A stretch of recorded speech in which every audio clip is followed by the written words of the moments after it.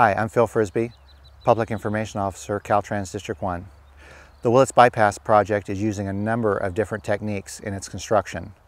And one which is getting a lot of attention from the public is the use of wick drains. We produced this video to address concerns that we've heard from the public about wick drains. And we're going to explain what wick drains are and address some of these concerns. The most common engineering application for wick drains is to help accelerate the settlement rate of water-saturated soils, such as the clay found in this area. Wick drains are a proactive engineering tool used to shorten the time it takes for a construction project to settle. Wick drains kind of look like a piece of flattened fire hose, and they've been used since the early 20th century.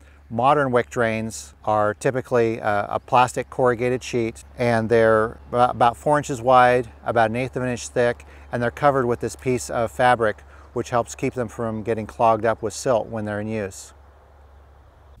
My name is Ben Barnes. I'm a transportation engineer for Caltrans. I work in the Office of Geotechnical Design. The clay soils where we're putting the bypass takes a long time to settle. We calculated a settlement period of about 2 to 10 years. The wick drains help speed up that process. It reduces it to about 6 months. Will the wick drains lower the water table? No, the wick drains will not have any effect on the groundwater table. The wick drains don't pump water out of the ground. They simply allow water that's in the clay under the embankment loading to be squeezed out into the wick drains, where they can move vertically up or down and dissipate either into the surrounding soil or at the surface. Caltrans wick drain projects in the past, we haven't seen any effect on the groundwater table. What will happen to the water the wick drains bring to the surface? Any water that makes it to the surface, we have a collection system that will collect the water. It can be treated if necessary, and then can be used on other portions of the project, such as dust control. Wick drains are typically installed with a machine called a stitcher, which pushes them straight into the ground. Most wick drain applications are buried and not visible at all after they are installed and covered with fill. For the Willits Bypass Project, the use of wick drains will be limited to the section north of the viaduct, which includes the northern interchange. Will drilling contaminate the groundwater? The wick drains will not contaminate the groundwater.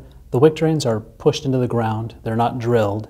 There are no confined aquifers out there. It's an open aquifer system, so we're not pushing the wicks through a confined aquifer, so there's no cross-contamination possible.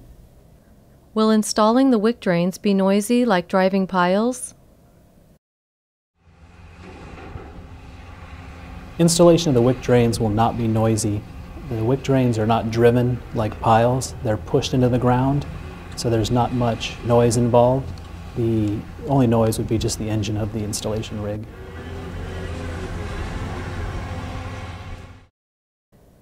What geotechnical investigations were conducted?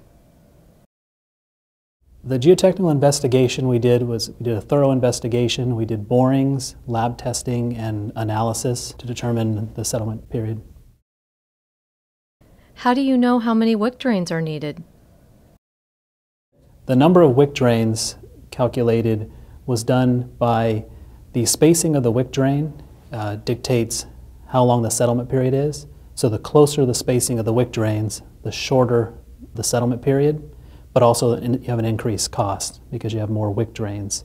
So it was a balance between wick drains, settlement period, and cost. Will the wick drains have a negative impact on the existing aquifer?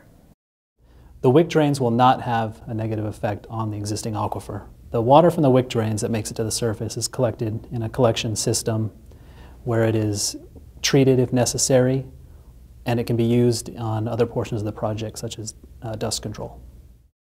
The Willits Bypass Project has gone through significant study and analysis with sustainability in mind.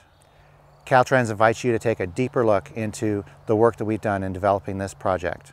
For the latest information on Willits Bypass Project news, please visit willitsbypass.wordpress.com.